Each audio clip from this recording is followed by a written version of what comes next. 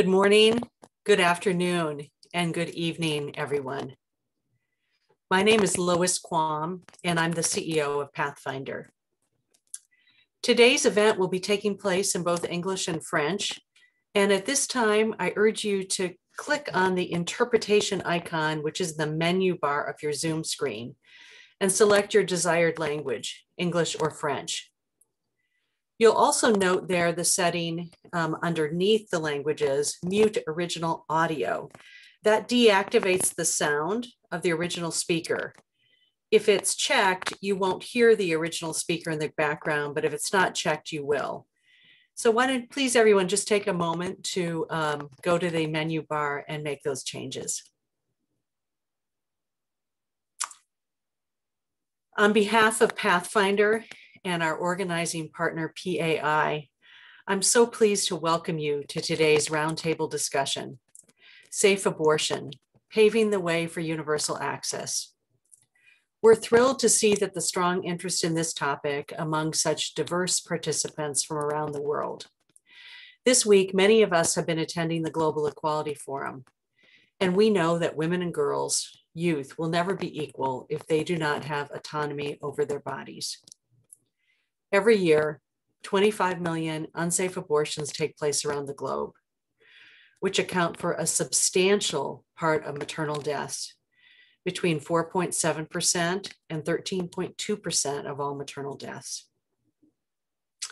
At Pathfinder, we envision a world where no girl, no woman suffers harm from unsafe abortion, which is why we are so deeply committed to expanding access to comprehensive safe abortion care through promoting the agency for women and girls to exercise their rights to make their own sexual and reproductive health choices, partnering with country governments and improving integrated and community health systems for sustainable, comprehensive, safe abortion care.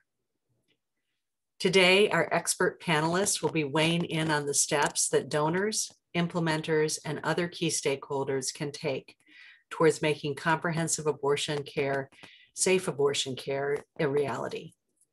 From envisioning positive policy changes to reducing legal and policy barriers to safe abortion and supporting community-led advocacy efforts aimed at addressing all social injustices and inequities surrounding unsafe abortion. We have a lot to cover and no time to waste, so let's dive in. I'd like to introduce the moderator for our panel, Alicia Dunn-Giorgio, Vice President of Policy and Advocacy at PAI. Alicia, the floor is yours. Thank you so much, Lois. Good morning, good afternoon, good evening again to everyone joining us from around the world. As Lois said, I'm Alicia Dunn-Giorgio, the Vice President of Policy and Advocacy with PAI, and I will be your moderator for the rest of today's session. We have a really interesting panel for you today. And before we turn to all of our panelists, we have the pleasure to be joined by Carin Jämtin, the Director General of SIDA, the Swedish International Development Cooperation Agency. And I just want to take a few minutes to ask Carin some questions. Carin, thank you so much for taking the time to be with us today. Thank you for letting me be with you today. It's an important topic, to say the least. Definitely.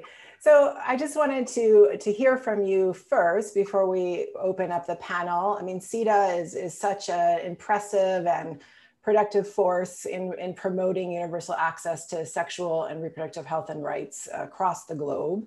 And as part of that, you have been very active in leading and hosting global safe abortion dialogues.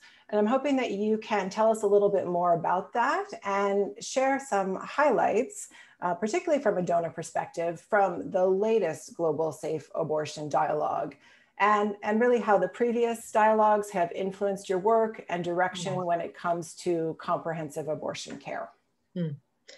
Thank you, and thank you again for giving me this opportunity, but most of all, PAI, Pathfinder, and UN Women for organizing this very, very important conversation on universal access to comprehensive abortion care.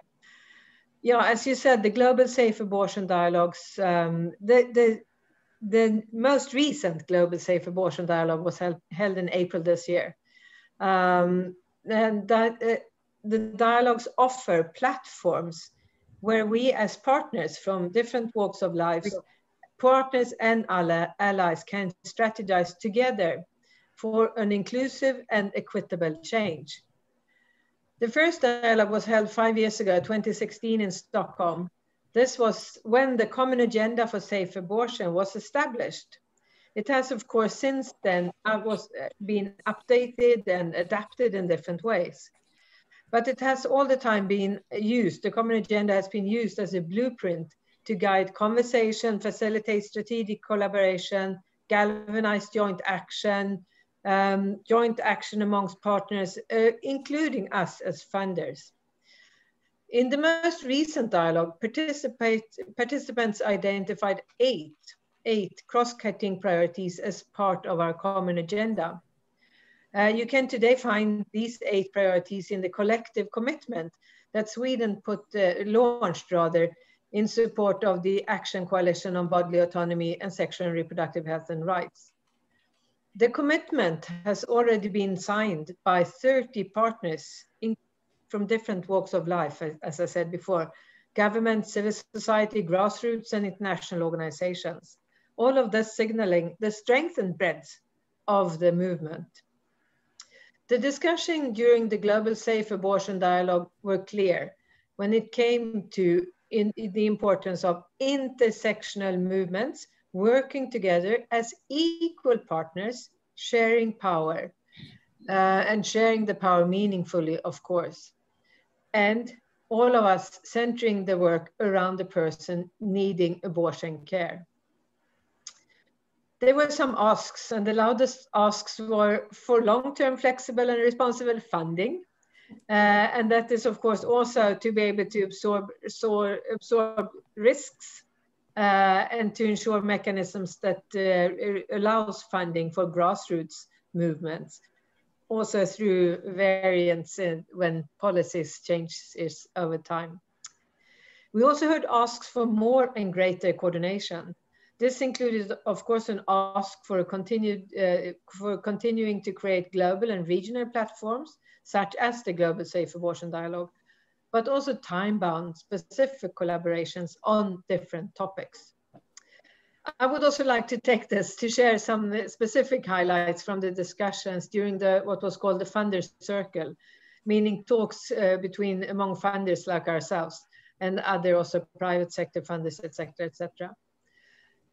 While we as funders recognize that the funding environment for abortion is shifting, we also see opportunities with using a broader framing of comprehensive abortion care, situating it within SRHR, UHC, the Universal Health Coverage, and COVID-19 recovery efforts, but also in gender equality, human rights, education, climate justice programming, etc.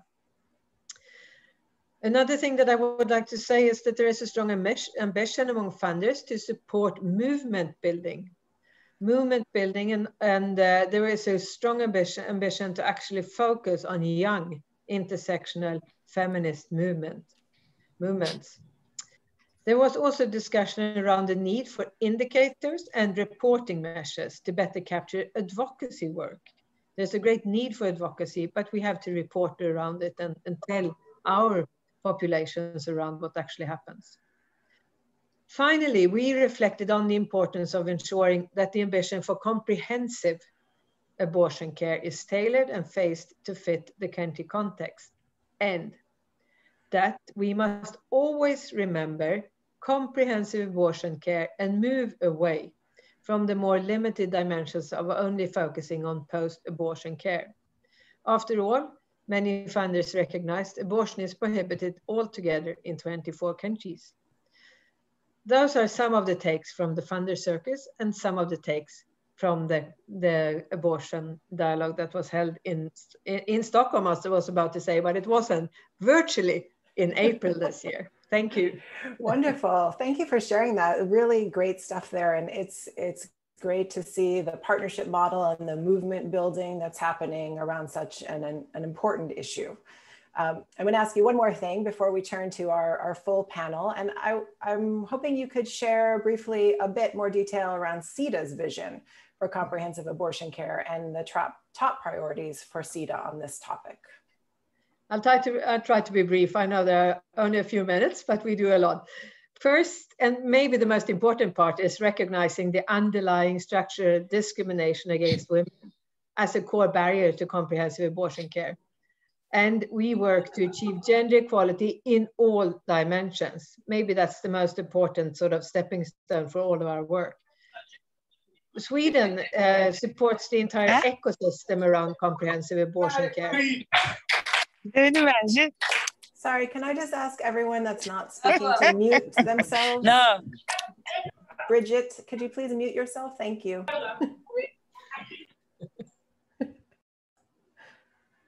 Please go ahead, Carin. Thank you. And we recognize the complexity and that it needs a holistic approach. Sweden is also an active advocate for the right to abortion, and we stand firm on values in international forums.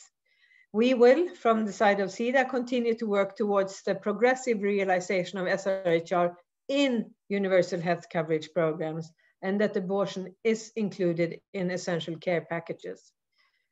We invest in health system strengthening.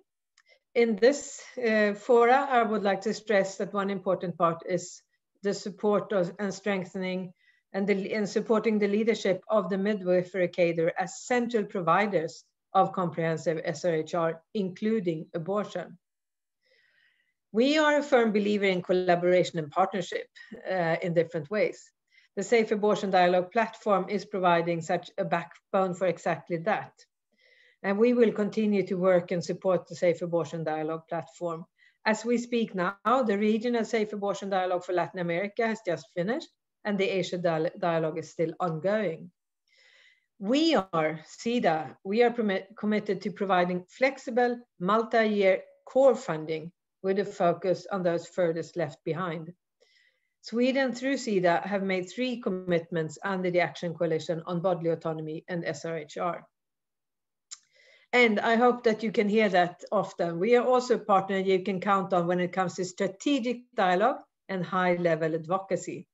Gender equality can never be achieved unless we can decide over our own bodies in a safe and dignified manner.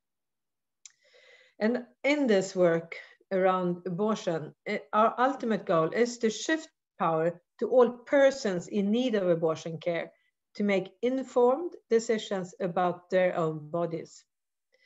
We have committed from the side of SIDA to organize at least one global safe abortion dialogue within the next 5 years.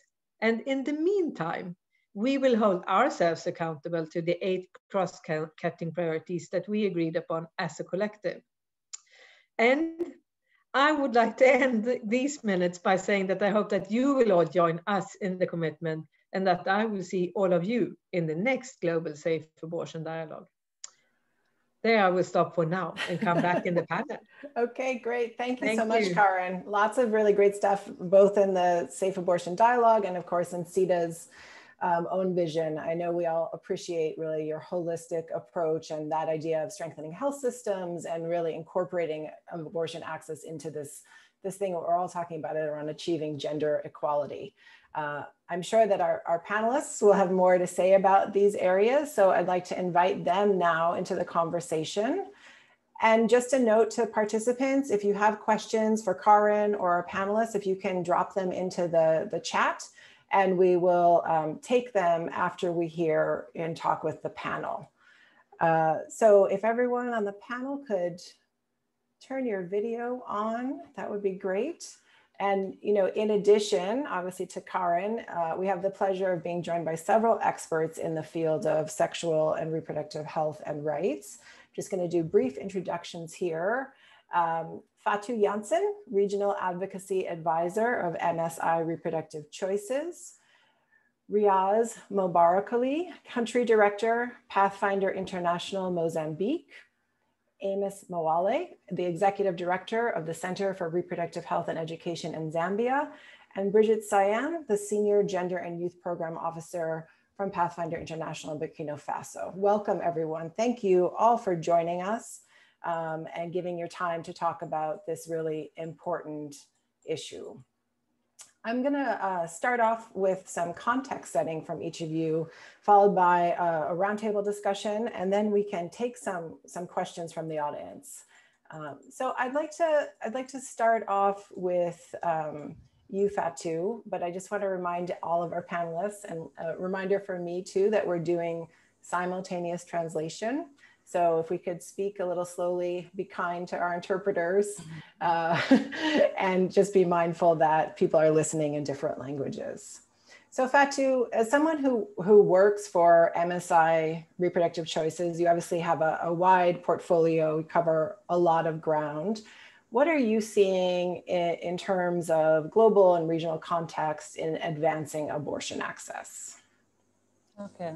Thanks, Elisha, and thanks for having me. So I will be talking mainly about the African region, if one can talk about this huge continent. So what is very important is that the countries in the region are at different stages when it comes to abortion access. The legal policy and regulatory frameworks differ from country to country. However, what they have in common is the tension between legal availability, stigma, and opposition. So to illustrate this, I will give a few examples. In Senegal, abortion is totally prohibited, so not even to save the life. Only the medical code of ethics provides for abortion to preserve life, but the code also requires 3 doctor signatures to provide a service. Given the medical doctor ratio per capita, this requirement makes it de facto impossible for most women in Senegal to access life-saving abortion services. Importantly, the code of ethics has no legal force. In Niger, abortion is permitted to preserve life and in case of serious fetal abnormalities. However, abortion remains highly stigmatized and opposition is strong. As a result, information and access to services is limited, very limited, and open safe abortion advocacy is a very sensitive issue. In Mali, the law permits abortion in cases of rape and incest and also to preserve life.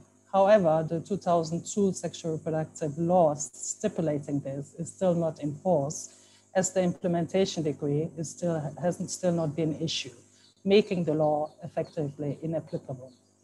Parts of East Africa are still largely restricted. For instance, in Tanzania, Uganda, Malawi, abortion is only permitted to save life. Kenya, however, has multiple legal indications for abortion access, but minimal implementation. And in Zimbabwe, massive administrative barriers for rape survivors exist, as well as limitation on the facilities that can provide services. So generally speaking, one can say that access to safe abortion services continue to be out of reach to most women in the region, either because abortion is prohibited by law or because there are policy and regulatory requirements in place that act as effective barriers to access to information as well as services. And even in less restrictive legal settings, the implementation of these laws and policies often lag behind, and stigma as well as opposition further limits access. Importantly, for women to have de facto access to quality and stigma-free safe abortion services, it is also crucial that there are clear and comprehensive safe abortion guidelines in place, pre and in-service trainings for providers, as well as sensitization, VICA training are implemented and complemented by advocacy efforts around safe abortion commodity and supplies. Thank you, Fatou. That's a great overview of the region. Really appreciate it. Riaz, I'm gonna turn to you now. I mean, Mozambique is, I think, an example of some of those tensions that Fatou mentioned. Can you tell us a little bit more about the context in which you're advocating? Sure. Thank you. Good morning, afternoon, and evening, everyone. First of all, thank you for giving us this opportunity to share the Mozambique context and talk about our work and how at the country level we have been progressing.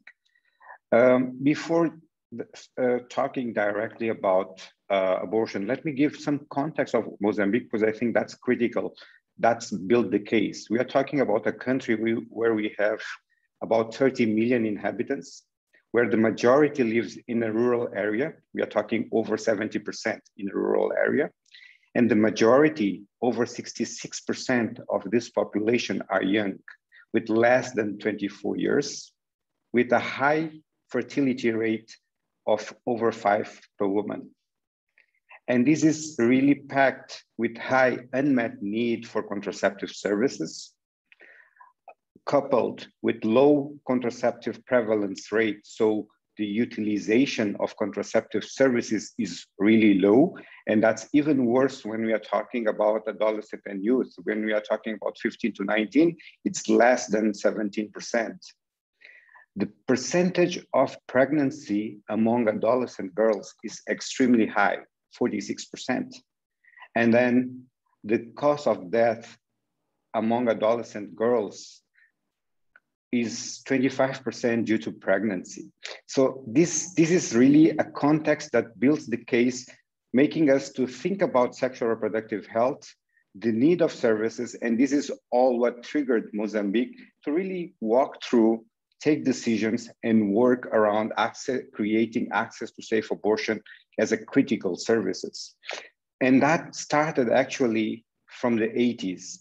Even at that time, when abortion services in Mozambique were criminalized, it was against the law, Ministry of Health had placed some exceptions, allowing in certain circumstances to have services. And that includes mental health or mental effect. So creating some of opportunity to really have the access. And then we started as a civil society effort, Pathfinder and other civil society organizations since 2004 with a huge effort working with as a movement to really create a less restrictive environment. And that was heard actually, and the civil society pushed very hard on that. And as a result, in 2006, the Ministry of Health initiated a consultation in country. And that actually led in 2011, a penal code revision.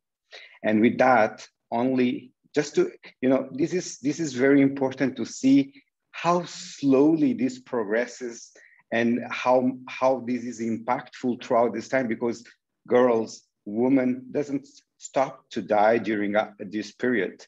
And in 2014, finally, the penal code was approved, where the access to safe abortion was decriminalized, but its implementation started really very late.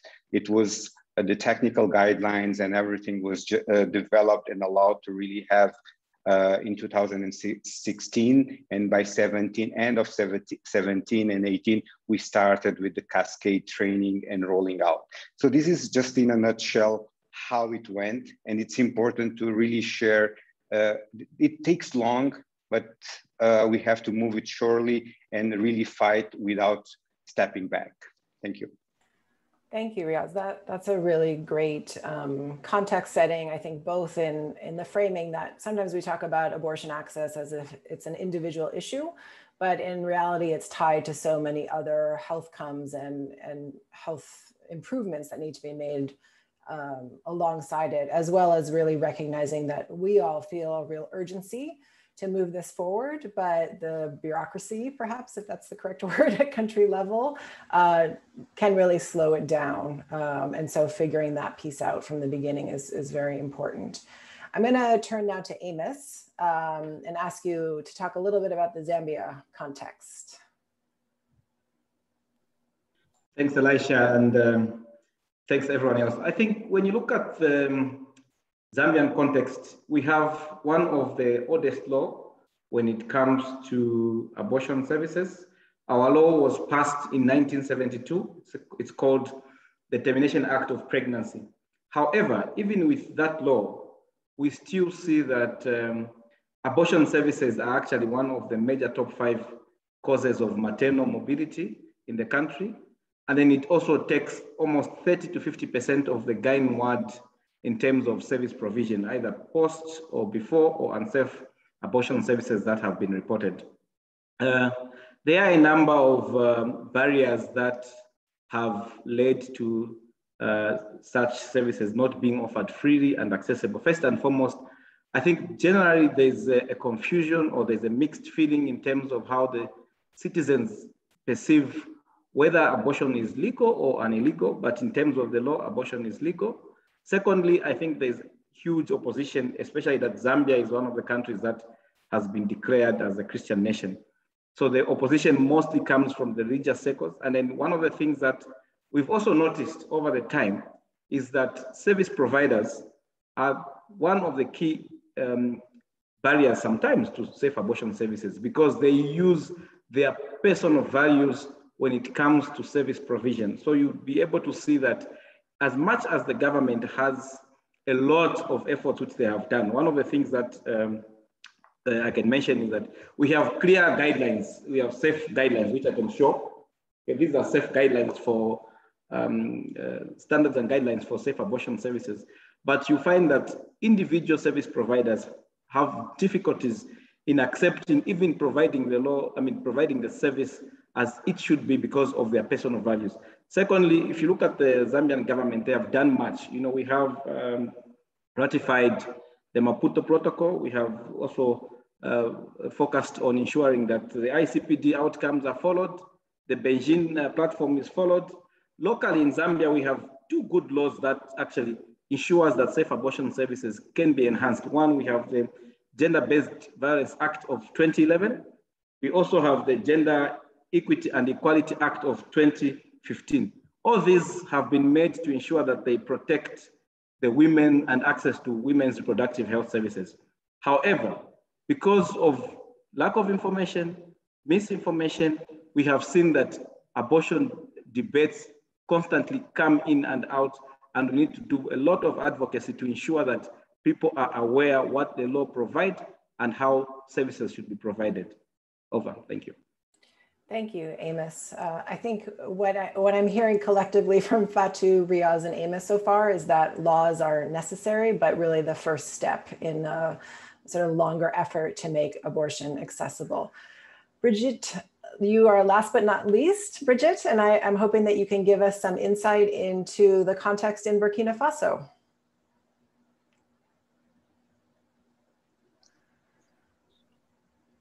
Just need to unmute, I think. Oui. Hand over. Bonsoir. Bonsoir Isha, bonsoir à tous les panélistes et très contente de retrouver Amos. My English is very bad, so I will express myself in French in order to be clear. Amos, I'm very happy to see you again. Okay.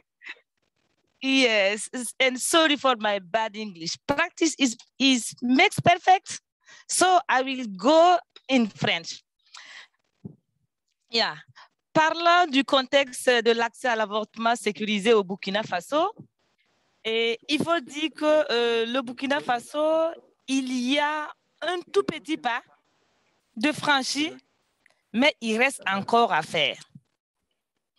Contrairement à d'autres pays de l'Afrique de l'Ouest francophone, au Burkina Faso, l'accès à l'avortement sécurisé est autorisé à des conditions précises, strictement encadrées.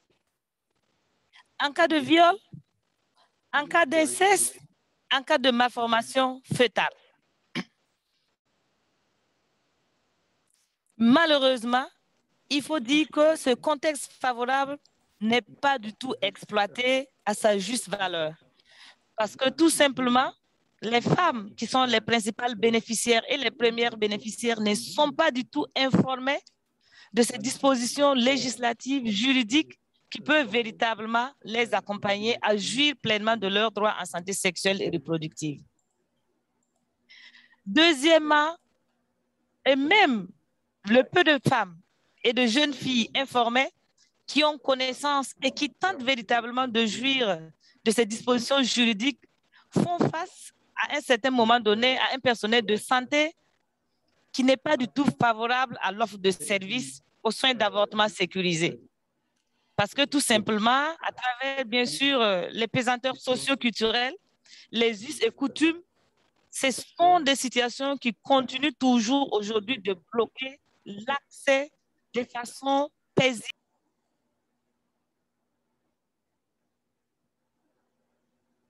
Ce qui donne à voir un contexte difficile avec un nombre très croissant de filles et de jeunes femmes avec des grossesses précoces non désirées et même des grossesses indésirées. Ça, c'est au niveau du personnel de santé. Et malheureusement, ou bien heureusement, je dirais, c'est vrai que la procédure d'obtention de ces dispositions ont été révisées pour favoriser l'accès aux éventuelles victimes, mais malheureusement, n'étant pas informés et aussi souvent se faisant face à des personnels juridiques qui ne sont pas véritablement informés. Brigitte, du coup, la procédure devient longue parce que ces victimes n'ont pas un écho favorable au niveau de la justice. Excuse me, Brigitte, I need to du coup, stop you on for assiste one. à un silence coupable, quand bien même ces quelques femmes-là savent où il faut aller pour pouvoir jouir pleinement de ces dispositions juridiques.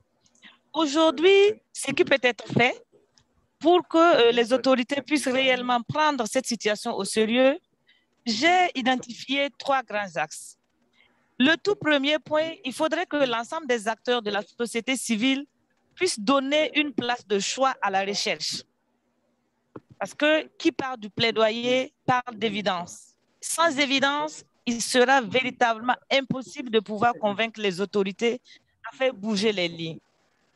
C'est un appel parce que quand vous regardez dans tous les différents pays, la recherche reste le volet le plus pauvre. Nous avons besoin des évidences, mais malheureusement, l'ensemble des partenaires techniques et financiers ne veulent pas du tout mettre des ressources sur ça. Alors que sans évidence, il nous sera véritablement difficile d'amener les autorités à prendre cette problématique au sérieux. Le deuxième point, il faudrait impérativement que l'ensemble des organisations de la société civile puissent aller en rang serré. Plus nous partons en rang serré, nos voix vont compter. Malheureusement, on se rend compte que nous avons un certain nombre d'acteurs de la société civile qui partent en rang dispersé, ce qui ne donne pas un véritable poids à nos priorités de plaidoyer et qui vient en même temps plomber nos objectifs vis-à-vis de ce que nous sommes en train de rechercher pour l'ensemble de ces femmes. Le troisième point, ce que je propose, c'est de pouvoir véritablement soutenir aussi le nouveau profil d'activistes et de militantes qui se dessine et qui est en train de faire son bonhomme de chemin en Afrique de l'Ouest francophone. Et je fais un clin d'œil aux féministes, aux activistes qui sont sur les réseaux sociaux, aux blogueuses qui boostent et qui talonnent les autorités en cumulant apprentissage, discussion, co-construction et lobbying vis-à-vis de ces autorités pour les faire prendre conscience et connaissance que cette situation que les femmes et les jeunes filles sont en train de vivre, c'est une situation qui peut être résolue. Ce n'est pas du tout quelque chose de figé. Il suffit seulement qu'une volonté politique forte puisse réellement prendre les choses en main et nous allons certainement permettre à ces jeunes femmes et à ces filles de pouvoir jouir pleinement de leurs droits.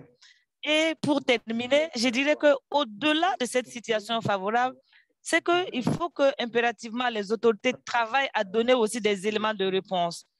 Quand je prends un exemple de ces quelques rares jeunes filles et de femmes qui ont eu le courage de braver le personnel de santé et de braver aussi le personnel juridique, à un certain moment donné, ils se retrouvent dans un endroit où l'offre de soins cliniques fait défaut.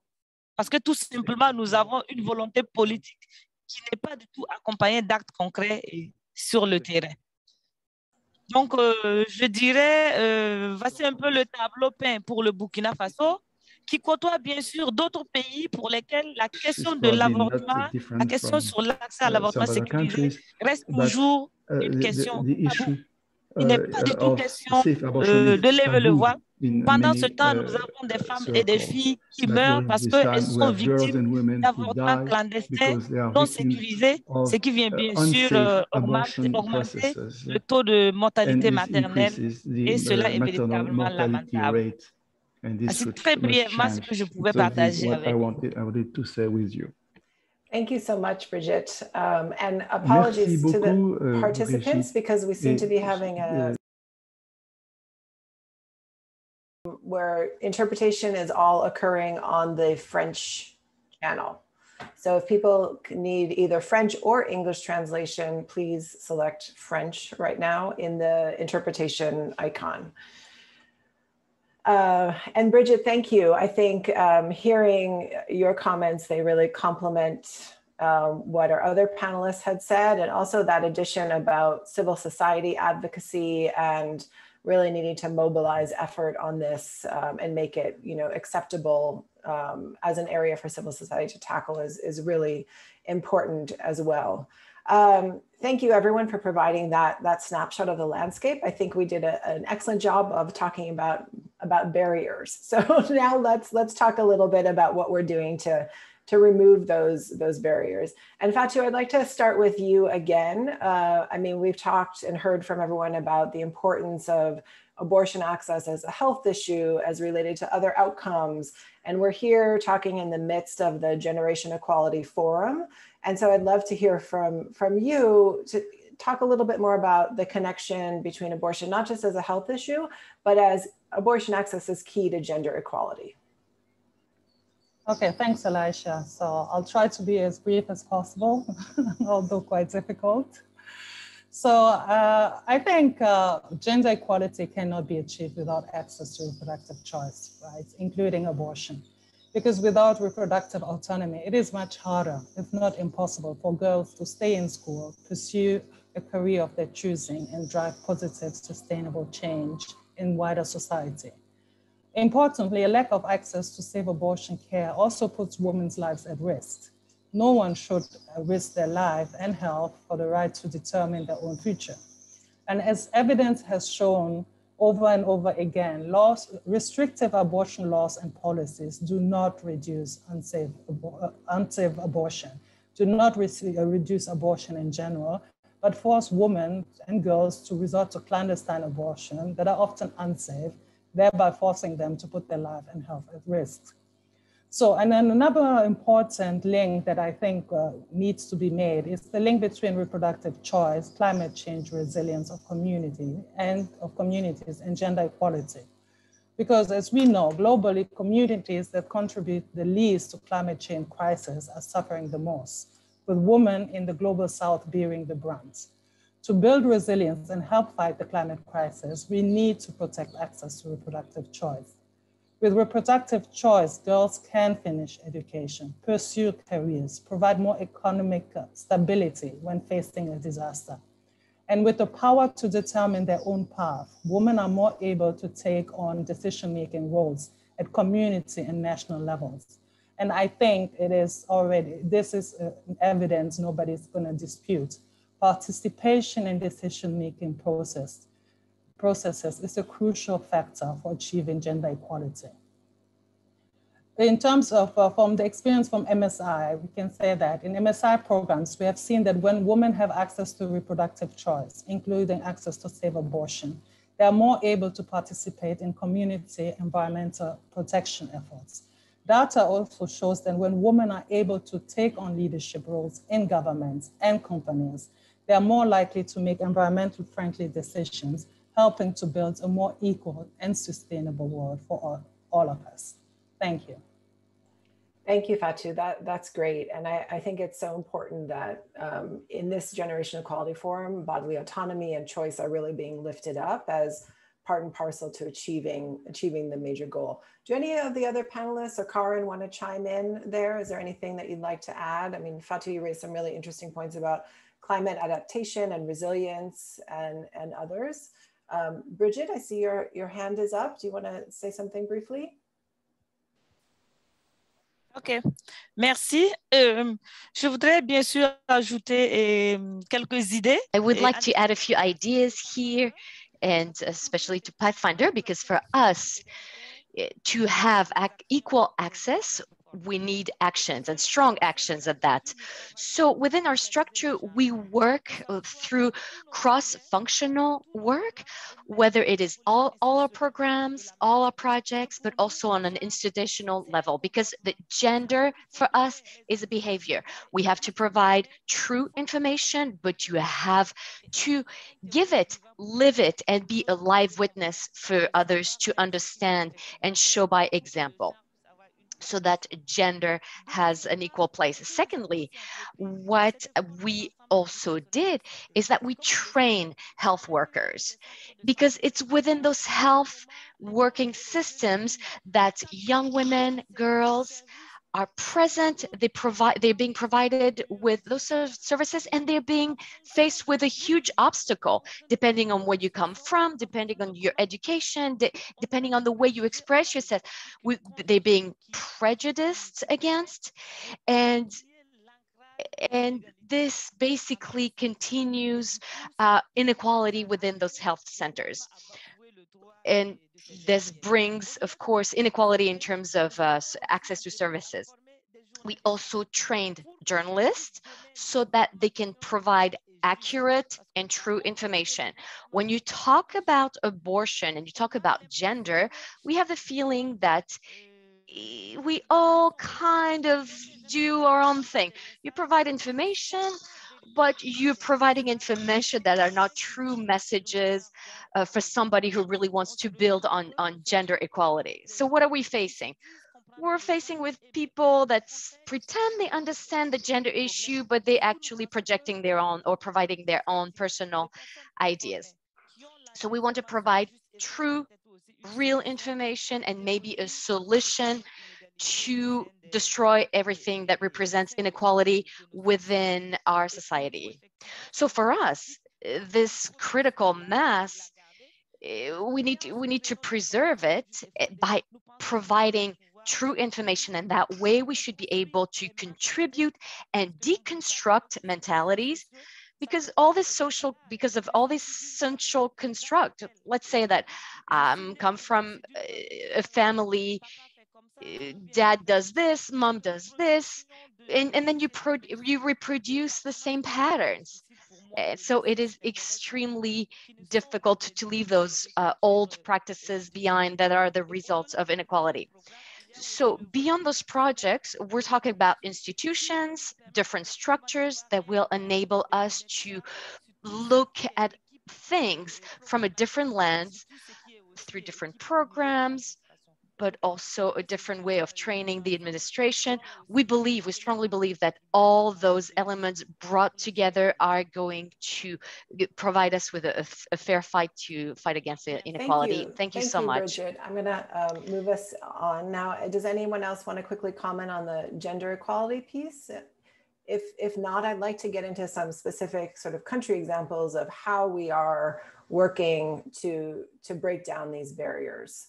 And Riaz, it would be great to hear from you. You did a really great job of setting the landscape for sort of how abortion legality fits into the bigger context in Mozambique. Can you talk a little bit about the ways you're working to break down some of those barriers and really what you see as the priority for advocacy within that context? Definitely. Thank you, Elisha. And definitely, I think I'm going to start to talk building on what Fatou, Carin, and Brigitte, they definitely mentioned, because I think one of the core items that came through throughout their interventions was gender equality, autonomy. So this is really very interesting because this is the foundational work that we really started to do, and we worked on that dimensions. So if we are talking about working in an environment to address stigma, discrimination, or to enable access, we cannot only work in one dimension. We should work comprehensively, and that entails at least 4 dimensions, at least. One is at the individual level. And whenever we are talking about individual level, I think it's key to empower women and girls on their rights, because access to safe abortion, utilizing services of safe abortion is a matter of rights, voice, agency, and bodily integrity. Because it is extremely important, each girl, woman, they know what their rights are and where they can get the services, what and where they can have those.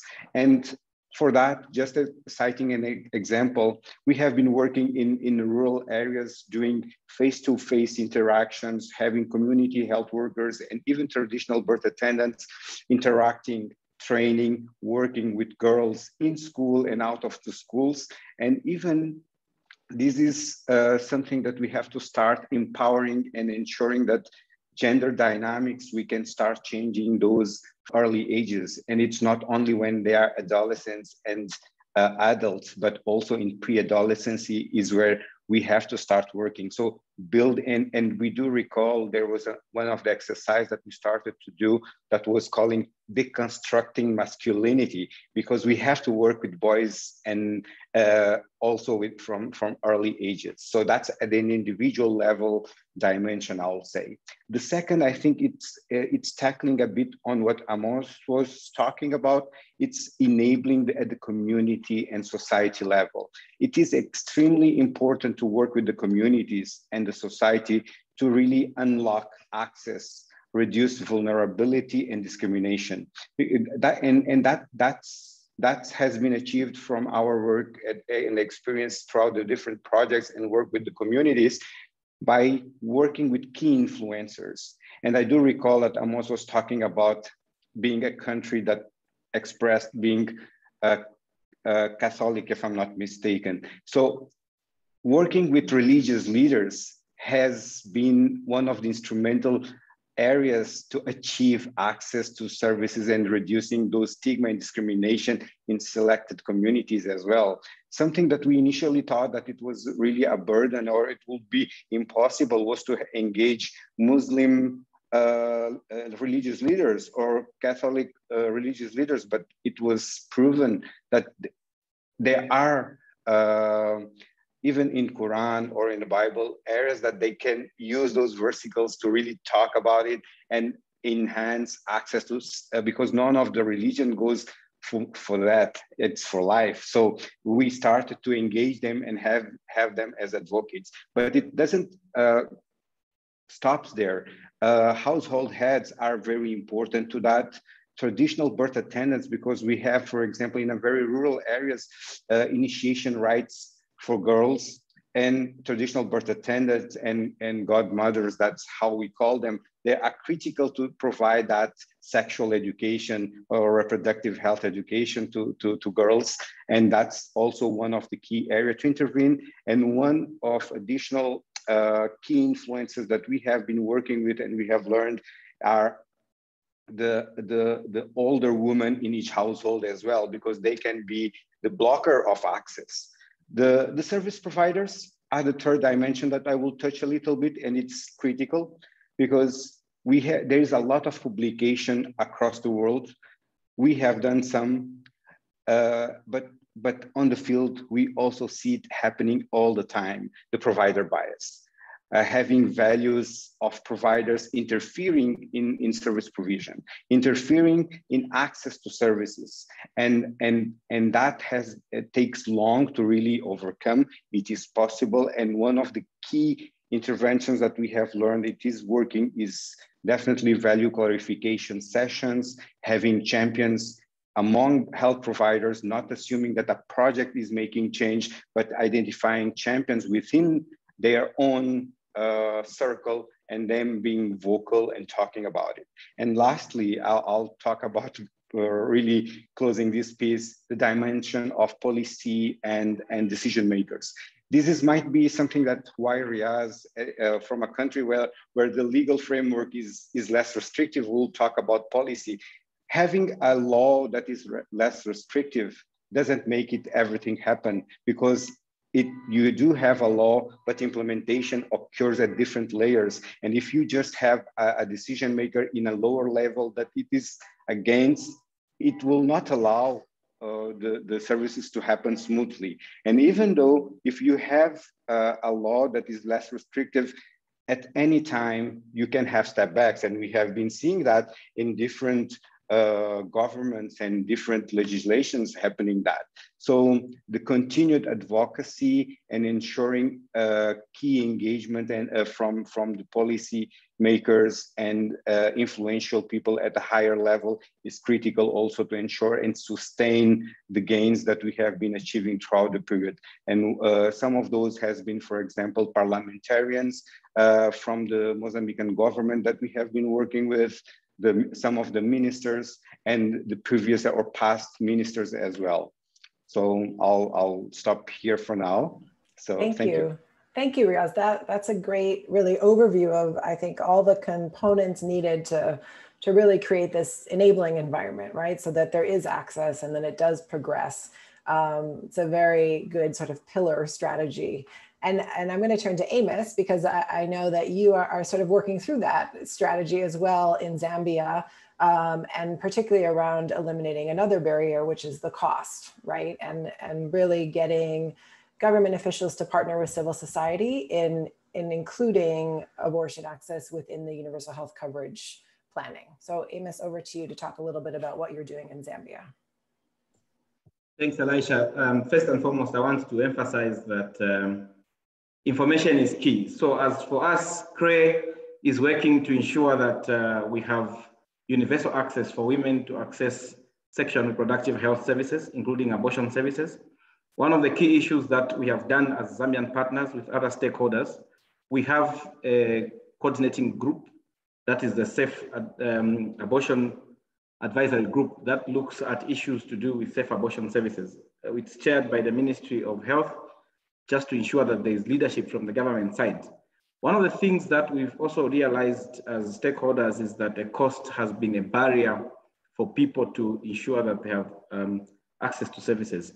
So from the year 2019, Zambia has introduced the health insurance, and through that health insurance, as stakeholders, we had to advocate that we have reproductive health services actually embedded into their benefits package. So I'm happy to actually inform you that one of the key outcomes that the package has actually come out with is that we have safe abortion services in there.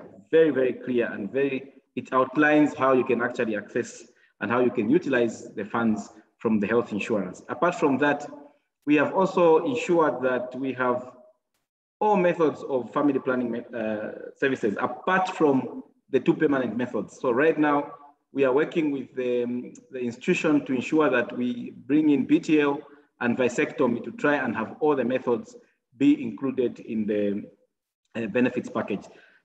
I mean, it's critical that health insurance is being a driver for universal health access. So as CRE, we are working with all different stakeholders to ensure that these services are actually being provided. So right now, we are at implementation stage. We want to ensure that when it comes to implementing, citizens, the women should have access to services that have been embedded in the benefits package. That way, then we'll be able to see that they have access to it. However, apart from that, if you remember in my earlier statement where I was talking about service providers having a challenge to advance their values in providing the service, one of the key issues that we are also doing, or key activities that we are doing, is we are currently disseminating the standard and guidelines that have been developed to just show them that, look, there is a law, there are backups. At national level, the Ministry of Health, which is their mother body, is actually working to ensure that there is access to reproductive health services. There is access for women to have these services, for them to ensure that we reduce maternal deaths, to ensure that we reduce maternal mortality. So it's important that currently this dissemination actually reaches the lowest, or in the remote area institution, that they are able to access these guidelines, because then they'll be able to be informed in terms of what the law says, what are the guidelines, what's the standard, where should these safe abortion services be provided. You see, one of the key issues that service providers need to know is that when a woman decides they're going to have a service, they will have it, whether safe or unsafe. So to ensure that there is universal access, right now we are ensuring that education is key, informing them about the law, and ensuring that the standards are actually upheld, because we are also protecting women to access safe abortion services. There are already existing acts of parliament that I alluded to earlier on in terms of gender equality, in terms of reducing GBV, that promotes and ensure that all human rights are actually respected when it comes to issues of safe abortion. Thank you. Thank you, Amos. That's really, I mean, I'm hearing a lot. We're hearing a lot here about provider bias from everyone, which is, you know, I think something that we say, but it's great to hear some really proactive strategy to thinking about how we address that. And Brigitte, I'm wondering if you could talk a little on that, particularly around youth in the context of Burkina and West Africa. I would love to hear about that provider bias component and what Pathfinder is doing, what you're doing in coalition to really reduce stigma when it comes to youth access to abortion services.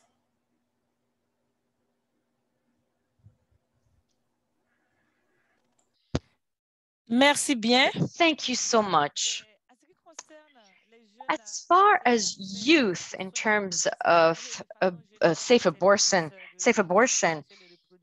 in very broad terms, what stands out is that within those health centers, we can observe youth that have to deal with that health workers that do not have the needs or the necessary information or the competencies.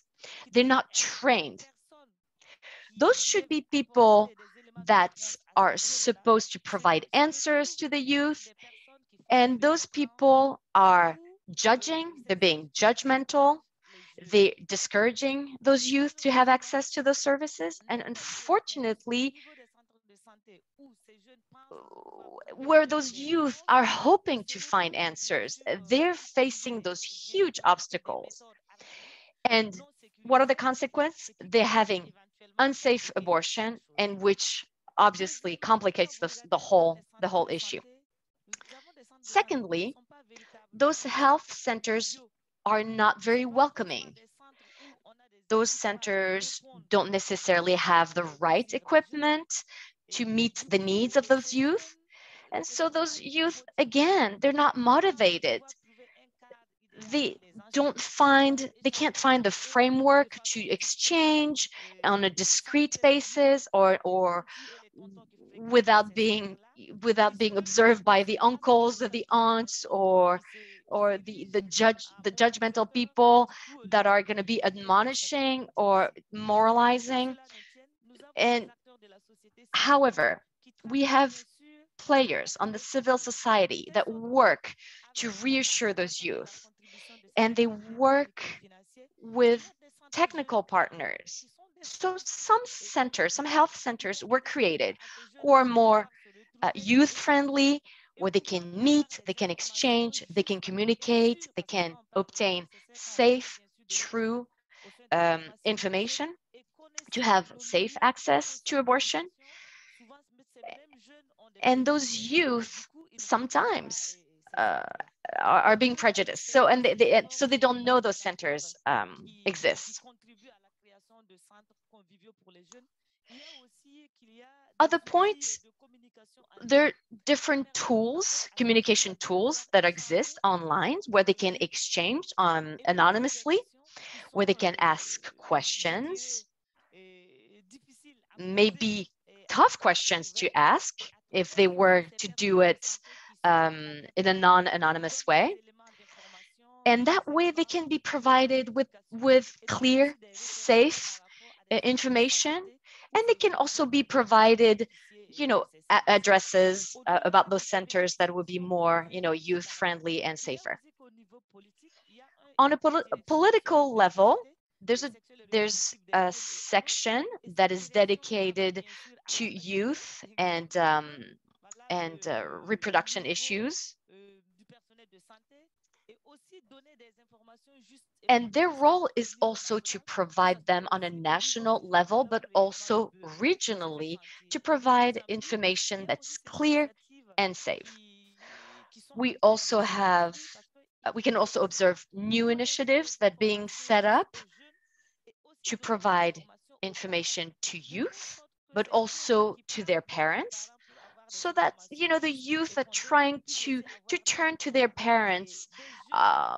Everybody's basically provided with the same type of information. So this whole system allows us to have a better communication, more aligned information, better communication. Of course, we're talking about the cost issue, because the cost can be a problem to provide the services. There's also health centers that exist, but don't necessarily have the technical tools to provide those services, where the staff is not really qualified, and subsequently they can't really provide the right care and communication to all these youth. Thank you so much. Thank you, Brigitte. That's a lot, and I think that it's clear that we need to really figure out some country and global strategies around addressing the provider bias issue. That's coming through from everyone's comments. Before we turn over to the audience for some questions that have been coming into chat, I think we'd be remiss here if we didn't talk about all of this work, both the sort of access at service delivery, but also all of the advocacy work happening in the context of the COVID-19 pandemic. And certainly right now, unfortunately, we're seeing a real resurgence of COVID and dangerous variants of it in many African countries. So I'd love to hear from any of the panel really how working through a pandemic has impacted not just the access piece, but also really your advocacy efforts. What has that meant as a civil society organization, or Carin as a donor, of how you've had to shift and pivot and really work to still achieve outcomes? I can open the floor. Anyone who would like to chime in. I see Amos, you're kind of nodding your head, so maybe we'll start with you and then go to Riaz. And then Fatou. Thanks, Elisha. I think it's really, really hard. If there's something that we did not expect in terms of the outcome, it's the COVID pandemic. I mean, first and foremost, let me begin by saying that in terms of our advocacy work, the most difficult part has been that, automatically some processes, stakeholders have been excluded. Okay, because of the methods of the work that are happening. When you are meeting, especially to do with advocacy, when you are meeting one-to-one, you can have side discussions. You can't have side discussions online unless you call them, okay? So decisions that have been made have been so difficult. But I must mention that even with that, one of the things that Zambia has done is that we've developed what we are calling the essential service guidelines to ensure that provision of contraceptives, safe abortion services continues. However, when we began with COVID, I think the message was that people needed to stay away from the facility. Okay, that itself, had a huge impact on the citizens. Even up to now, people actually have an attitude of not going back to the facility. So one of the things that we have seen is that we have seen an increase in teenage pregnancy, when you talk about reproductive health in general. And then we have also seen, there hasn't been any study to show exactly what, in terms of the statistics of unsafe abortion. However, we have seen the numbers in terms of teenage pregnancy. We have also seen the numbers of reduction to access for family planning services.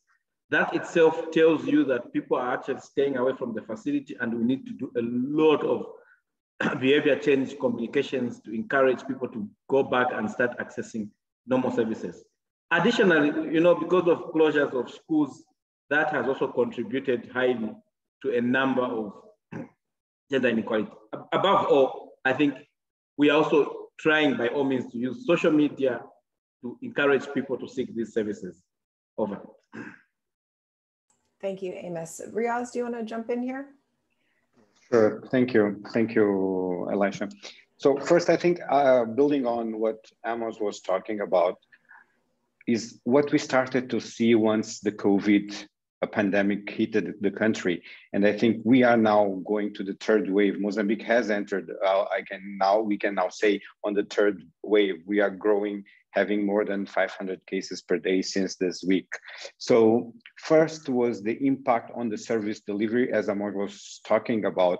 We started to see the decrease in seeking services, not going to the health facilities, but at the same time, at the health facility level, providers getting a bit concerned and afraid of being at the health facility, considering that it's a high risk place. And as broadly known, the unavailability of PPE equipment for providers, so making even worse that service provision availability.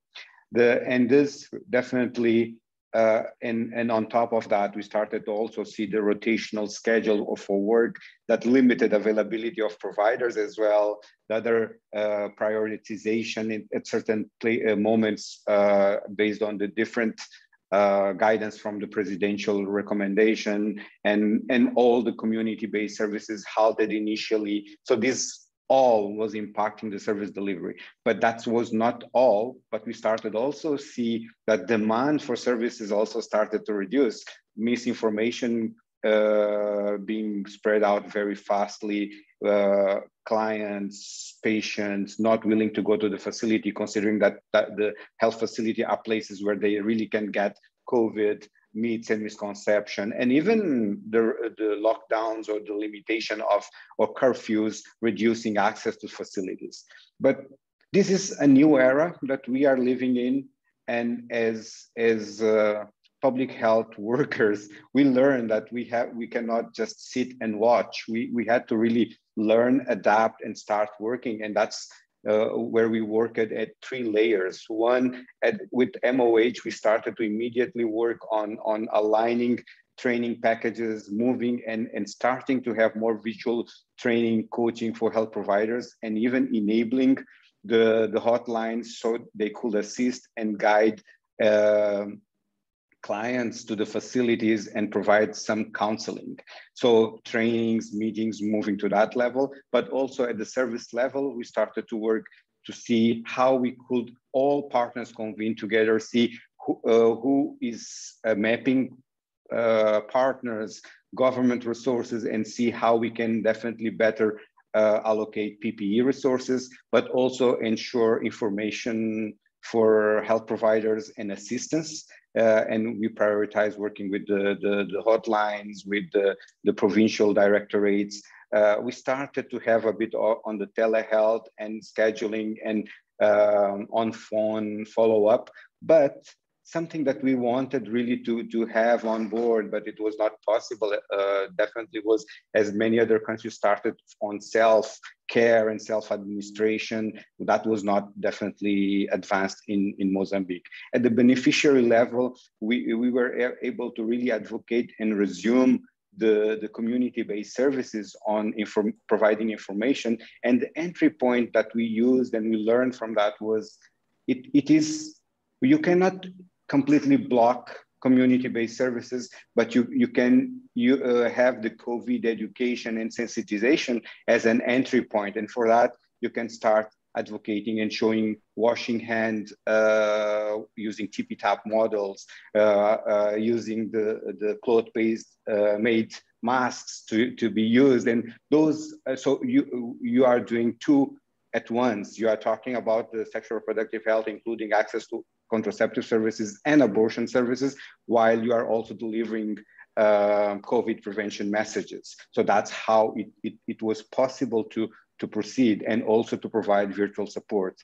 In a nutshell, we learned 3 things key to ensure continuation. One was we had to be proactive. So proactivity was key, because we had to think new every day to ensure that we can do something, we can overcome many of the recommendations and ensure activities. For example, community dialogues, community gatherings were not allowed, but gathering up to 9 people were allowed. So ensuring physical distancing, using masks and tippy-tap for hand wash, we were able to conduct some of the community dialogues and using that as an entry point. PPE was crucial to ensure that health providers continue to provide services. And lastly, not less important, it was key to predict, to ensure that commodities are available, to predict, to see that based on all these limitations, they are going to have occur stockouts, how we can better reallocate resources and to ensure continuation of services. Not always is possible. We face stockouts of combi packs, the mesomethane country, but we were able to at least think starting to use misoprostol while we don't have mesomethane, at least getting ahead and innovating all the time, like proceeding and ensuring that services that doesn't stop. Thank you. Thanks, Riaz. That was a great comprehensive answer. I think you're reflecting on things that many countries have been struggling on. We do have a couple of questions from the audience, and I got a 1-minute warning, but I want to just give Fatou and Carin just a very quick comment, if you have one, on the COVID issue. Fatou, go ahead. Okay, thank you. So I totally agree with the fellow panelists, so Amos and Riaz. So it was really challenging. COVID was a huge challenge at all levels. But across many programs, MSI was also able to successfully advocate with partners to ensure that contraception, safe abortion, post-abortion care are defined by government as essential services, and that's made available in the basic package of service. So I think that is also very important. There were possibilities to really work with competent authorities and to ensure that despite COVID, communities had access to contraception, post-abortion care, and abortion care.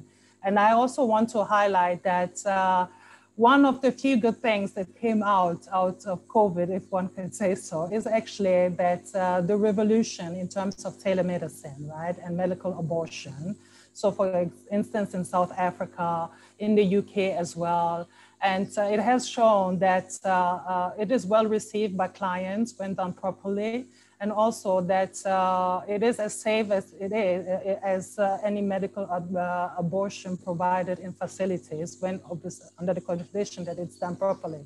So I think this is obviously an innovative way to also think about safe abortion care. And yeah, since time is really short, I will just leave it there. Thanks. Thank you, Fatou. I know there's a lot to say about the telemedicine revolution, and I think that's great. I'm going to give Carin. I would love to hear actually the donor perspective on how you've dealt with funding during COVID and working with partners at country level. Yeah. Just very brief. COVID, of course, struck us all instantly and like an instant crisis.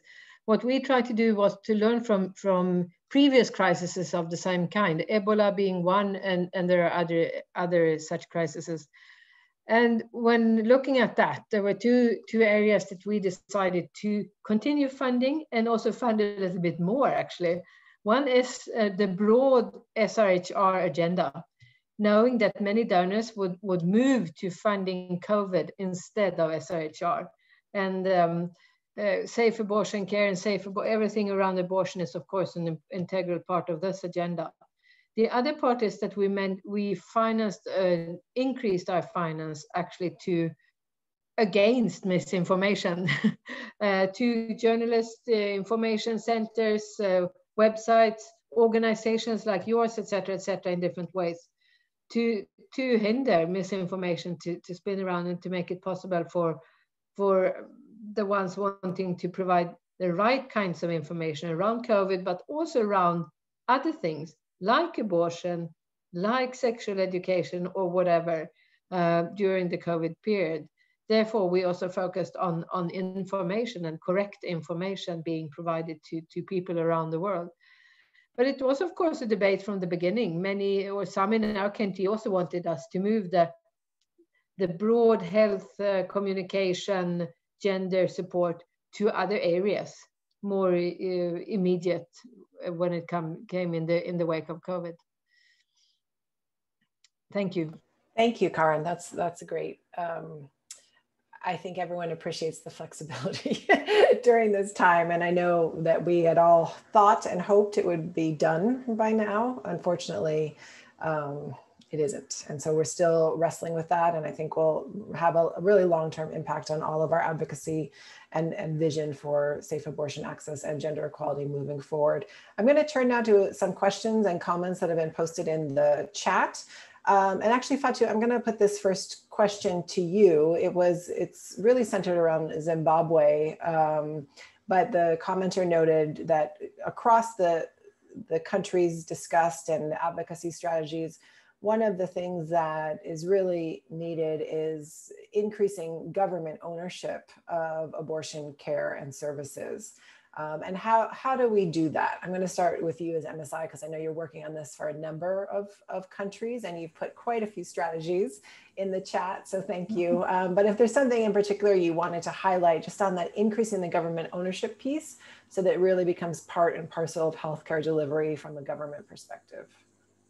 Yes, thanks. So as I already mentioned in the chat, so I think a statutory instrument that streamlines all the administrative requirements for rape survivors could be really transformative, right? So, and it's also important that the judiciary, police, providers, so all decision makers, those who are needed to really issue authorizations for rape victims or authorization for access to safe abortion in general, are aware of the rights of survivors and are also supportive. So values clarification, help increase knowledge and acceptance of women's rights to abortion at all levels in society is critical.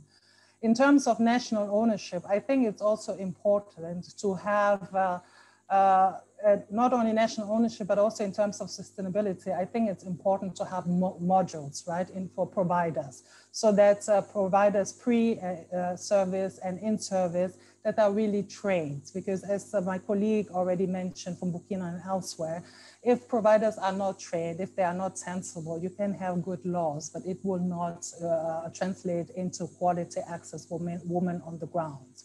And obviously it's also important that government allocates resources in terms of commodities, supplies, and as mentioned, training, and also for magistrates or medical district magistrates to also be sensitive to the issue, because at the end of the day, they have a lot of power when it comes to how resources are distributed at lower levels. So very important to have national level advocacy, guidelines, DCAD, but we have to cascade it down to those people who really have the decision that have an impact on women's access on the ground. I think that is often overlooked. We often focus on the national level, which is very important, but we really need to think, what are the things that needs to be in place for a woman to de facto, so not only de jure, but de facto have access to safe abortion. Thanks. Thank you, Fatou. That's actually a great segue into a question that we got for Carin around what kind of work CEDA is doing or funding around training for local community women and untrained midwives, and really bolstering that all access model that Fatou just highlighted, in increasing trained healthcare providers, capable healthcare providers throughout a country, not just sort of in the capital. Carin, can you talk a little bit about that?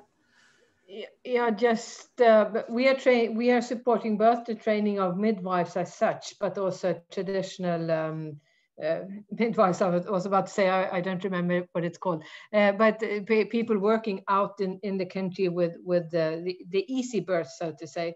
We're doing that via local organizations, often in support with different kinds of national structures in many countries. There is a great need for more trained midwives, but also women, it's mostly women, taking care and helping deliveries to be more safe, actually, out in all parts, in all countries. So we're trying to look at both sides in the countries where we are active. Thank you, that's great. I'll stop there to not be too long. No, that's terrific. I know there's now a lot of activity in the chats. I'd like to ask Riaz and Amos both. There was a question about having dialogues with religious and cultural leaders. Both of you mentioned this as you were giving your overviews and discussions about sort of the context and what advocacy is happening in country. Riaz, I remember you mentioning working with Muslim leaders. Can you just talk a little bit more about that? And then Amos, I'd love to hear from you too about what that looks like in Zambia, which has identified itself as a Christian country. Go ahead, Riaz. Sure, definitely. And actually, I'll just start by showing, when there are some publications that we worked in the past in sexual reproductive health in Nigeria with the Muslim community and Christians, to really working with the priests and ulamash so we could really see how we can bring in the sexual reproductive health in a comprehensive manner to start that discussion at different layers. So particularly, we started that discussion in Maputo City from one of the projects that we were implementing with Muslim leaders and with priests from the Catholic Church through VCAT sessions. That's where we started to see that many of them were aware about cases of girls, adolescents, and youth dying due to unsafe abortions. All of them were acknowledging that there are girls dying due to unsafe abortion, because this is happening. This is not something that is not taking place. It happens. We cannot, and it was a wording from some of them that we cannot just close our eyes and assume that it's not happening just because it's not what we like to hear or to see. So that started, but this is not like we say a sea of roses, you know. It's not that every leader is on favor of it, but definitely we started to identify those champions, and we started to bring them into other sessions for value clarification, where they were able to really talk about their own views, experience, and bringing versicles from Quran or from the Bible, talking a little bit, expressing that, and bringing that discussions during their community events and community dialogues with other non-religious leaders, because there are some of those community leadership meetings that entails the teacher from the community, like that if we call pedagogical influence zone, where you have one like teacher representing that area, you have a birth attendant, you have health provider, you have religious leaders and traditional court leaders and things like that. So they started to bring some of those discussions on the table, and it really started to go somewhere. It is still a long way to go. We definitely understand that. We have started recently, and this is not only about abortion services, but it goes beyond that. It entails also the early child forced marriages, for example, the unions, the premature unions are how we are calling, and although the law is prohibiting clearly now, but it is still happening. And so bringing all this together as a gender and empowering discussion and accessing to services has been critical. So I think this has been a very key entry point for discussion on the impact that this bringing in. I just want to add one point. A part of the religious piece is the evidence generation on abortion-related issues. It's still very weak. At least in Mozambique, we need to invest a lot in providing data-based decision-making to generate evidence, because currently whatever we talk is, okay, maternal mortality, 11% are attributable to unsafe abortion. But okay, but what is the problem when we are talking about abortion, unsafe abortion, and digging a bit deeper on that? And that is something that is required. So I think that's one of those investment areas that is required for further opportunities. Thank you. Thank you, Riaz. Amos, do you want to chime in on that briefly? I know we're almost at time, and I do want to give everyone a chance to sort of make a closing advocacy statement. But do you want to say something about the Zambia context? Sure. I mean, there's no much difference between what Riaz has said and what I'm going to quickly allude to. I think I will pick on what he was saying. I think the most weak point that we have also identified is that there is very weak studies that are going on around safe abortion and unsafe abortion, both at community level and also at national level. That's, I mean, an investment that we quickly need to use and look into. But again, when it comes to discussion with religious leaders, I mean, I'll use my personal experience, and it's that I believe that the last thing you want to do as an advocate is to ask the religious leaders to support you in your area of advocacy for abortion, they won't do it. So the best method I have found to do is that you ask them not to be negative on abortion. That's the best you can do. That's the best you get out of it. Once you do that, you will be on the same table.